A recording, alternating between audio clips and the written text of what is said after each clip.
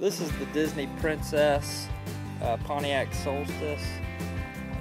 This is a 12-volt power wheel. Just wanted to make a quick video. If you're having trouble getting yours working and you've changed the battery and it's still not working, to go through the steps I usually go through if I'm trying to repair one or get one working. The first step is if you've changed out the battery and the battery isn't what's causing the problem, the first thing I do is I go immediately, especially if they've been outside or if they've gotten wet very much. I first check the pedal switch down here. It's pretty easy to take out. You just pop that out and there's one screw that actually will remove this pedal. There's a little switch in here. First replace that switch. You can get that switch online from like Tiger Imports, Hobby Masters, and there's some other online places that sell the switches. But that would be the first thing I would check and switch. If that still doesn't get it working, the next step would be to check your switches up here.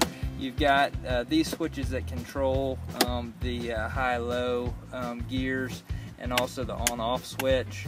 These are also they're kind of less common on this one for these switches to go bad, but sometimes they do, and you can replace these. And if you've gone through all the trouble of going and switching out these switches, kind of the worst case scenario, and I've had this happen, is basically your controller right here. Sometimes these will get fried if these get wet and different things like that. You might have to replace the whole little controller here. The controllers and everything you can also find online.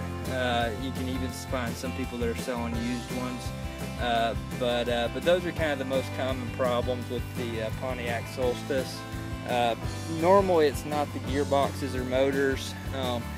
It's usually the switches. If it's not, basically if the switches are working, your motors are usually good, and you'll at least have something happening. So if you're not getting anything and nothing's moving and nothing is happening, then I would say it's definitely a switch problem. Anyway, thanks for watching.